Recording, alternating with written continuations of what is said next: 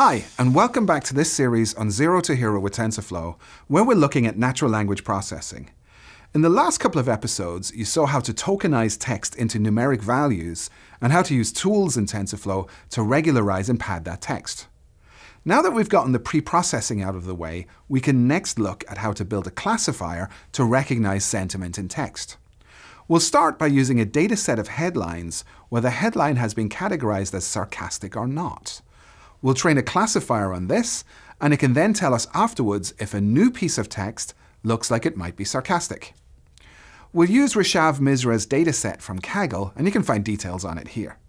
The data is nice and simple. The isSarcastic field is 1 if it's sarky, and 0 otherwise. There's a headline with the text we'll train on, and then there's a URL to the article if you're interested in reading it. But we're not going to use this, just the headline text. The data is stored in JSON format like this, pretty straightforward. We'll have to convert it to Python format for training, so it will look like this. Every JSON element becomes a Python list element, and it's all encapsulated in square brackets.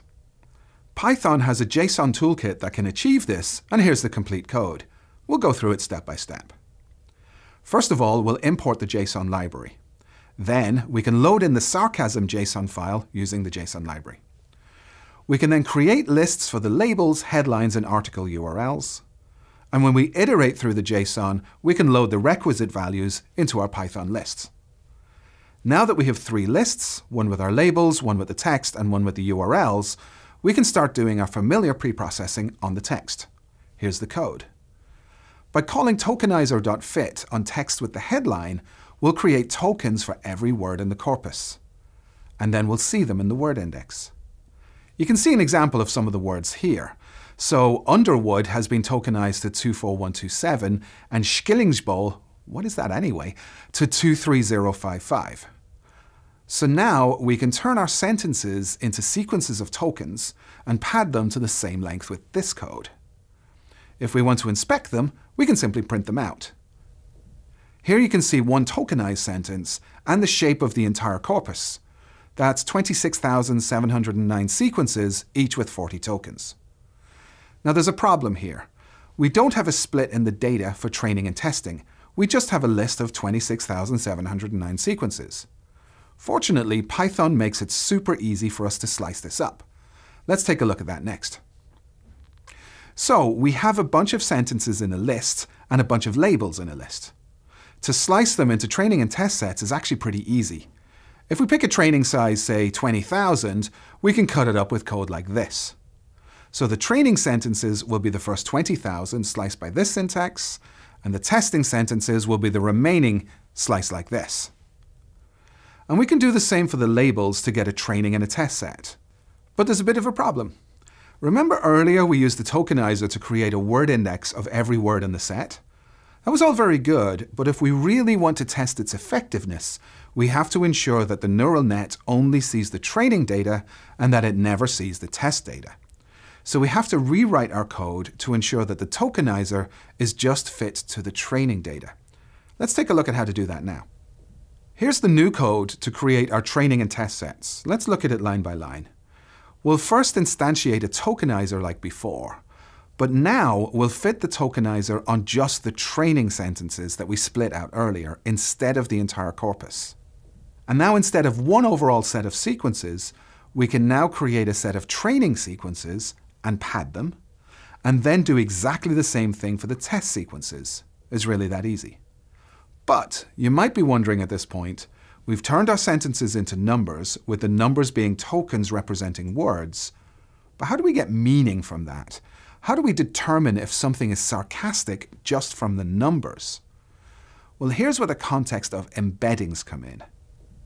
Let's consider the most basic of sentiments. Something is good or something is bad. We often see these as being opposites, so we can plot them as having opposite directions like this. So then what happens with a word like meh? It's not particularly good and it's not particularly bad, probably a little more bad than good, so you might plot it a bit like this. Or the phrase, not bad, which is usually meant to plot something as having a little bit of goodness, but not necessarily very good. So it might look like this. Now, if we plot this on an x and y axis, we can start to determine the good or bad sentiment as coordinates and the x and y. Good is 1, 0, meh is -0.4, 0.7, etc. By looking at the direction of the vector, we can start to determine the meaning of the word. So what if you extend that into multiple dimensions instead of just 2? What if words that are labeled with sentiment, like sarcastic and not sarcastic, are plotted in these multiple dimensions?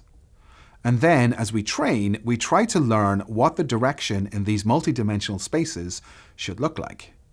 Words that only appear in the sarcastic sentences will have a strong component in the sarcastic direction, and others will have one in the not sarcastic direction. As we load more and more sentences into the network for training, these directions can change. And when we have a fully trained network and give it a set of words, it could look up the vectors for these words, sum them up, and thus give us an idea for the sentiment. This concept is known as embedding. So going back to this diagram, consider what would have happened if I said something was not bad, a bit meh. If we were to sum up the vectors, we'd have something that's 0.7 on y and 0.1 on x. So its sentiment could be considered slightly on the good side of neutral. So now let's take a look at coding this. Here's my neural network code. The top layer is an embedding, where the direction of each word will be learned epoch by epoch. After that, we pool with a global average pooling, namely adding up the vectors as I demonstrated earlier. This is then fed into a common or garden deep neural network. Training is now as simple as model.fit, using the training data and labels, and specifying the testing, padded, and labels for the validation data. At this URL, you can try it out for yourself. And here you can see the results that I got training it for just 30 epochs.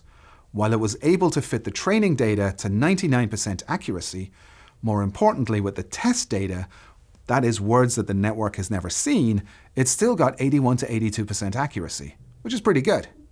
So how do we use this to establish sentiment for new sentences? Here's the code. Let's create a couple of sentences that we want to classify.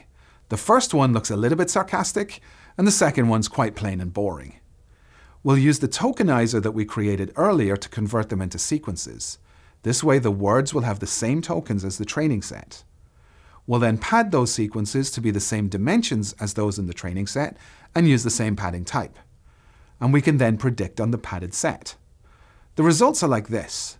The first sentence gives me 0.91, which is very close to 1, indicating that there's a very high probability of sarcasm. The second is 5 times 10 to the minus 6, indicating an extremely low chance of sarcasm. It does seem to be working. All of this code is runnable in a Colab at this URL, so give it a try for yourself. You've now built your first text classification model to understand sentiment in text.